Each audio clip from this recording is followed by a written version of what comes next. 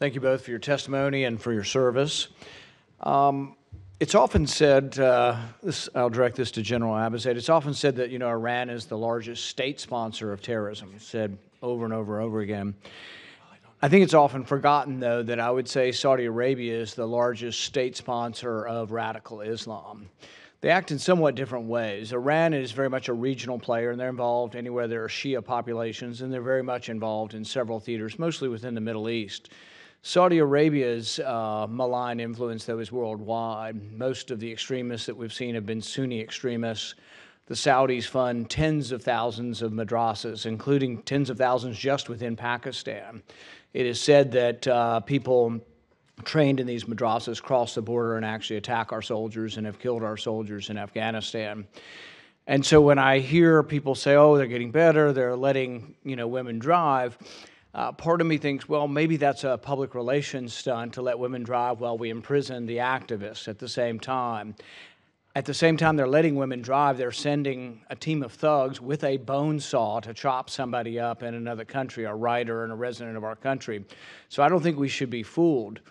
But I do think in the larger context of things, the reason I bring up sort of Iran and Saudi Arabia is it reminds me somewhat of the Cold War, where anybody that sided with us, we turned a blind eye to human rights violations. So there were dictators throughout Africa, Mobutu, Mugabe, who did horrific things to their people, and we just looked away. They said, well, they're our guy.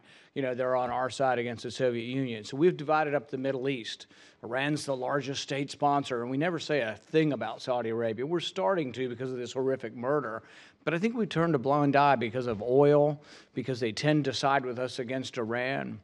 And I just think there needs to be a more even-handed look at this. Not saying that Iran is good, but maybe both are malign actors.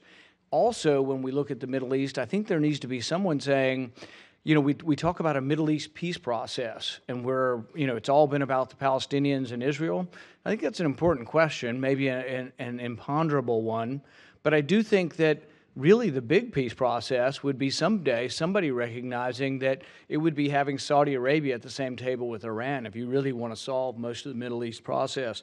So I guess my question to you is, given all of that, do you think we need to make a stronger statement about the Saudis, instead of just saying they're getting better, saying, well, perhaps we need to restrict the arms sales until they quit funding madrasas? Instead of saying, please quit funding madrasas, maybe they should have to quit funding madrasas. We should play hardball with our weapons and say that people that imprison people and give people 1,000 lashes and all the things the Saudis do, maybe they don't deserve our weapons. General Abizaid. Thank you, Senator Paul. I already indicated that I think extremism is a curse of the Middle East, and it's extremism on the Sunni side and it's extremism on the Shia side. And really, sectarianism is the twin curse of the Middle East, and we have to move very, very hard to convince the good people in the region to abandon forms of extremism. But when I think of extremism in Saudi Arabia or extremism in any other Arab country, there are elements within the population that believe that if they fund extremist preachers, if they fund extremist ideologies, if they fund jihadis to move to the sound of the guns wherever the current battle might be, that they are doing God's work. And it is clearly not God's work. So we have to keep saying it.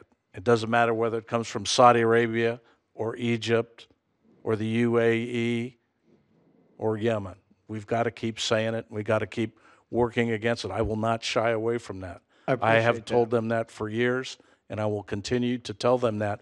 But on the other hand, I would also like to respectfully say they have made progress.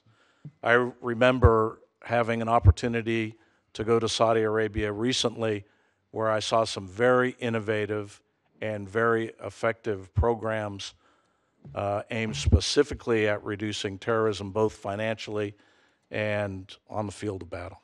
I appreciate that. Ambassador Tuller, President Trump has often said that the greatest geopolitical blunder of the last 20 years was the Iraq War.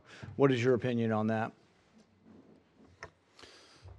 Well, sir, I think that the removal of a leader like Saddam Hussein from the region in the long term serves the interests of the United States and stability. Do you disagree with the president?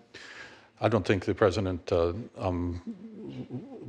can't take his remarks. Well, out of his point context, was but- that removing Hussein created a vacuum, created endless war over there, and also empowered Iran. It's empowered many of those forces of sectarianism and extremism, but I think in the long term... Which goes back to Senator Kane's point, are they an ally? Some would argue Iraq is now more of an ally of Iran than they are of the U.S. But the president disagrees with you. The president thinks the Iraq war was a big mistake, emboldened Iran, and we shouldn't have done it.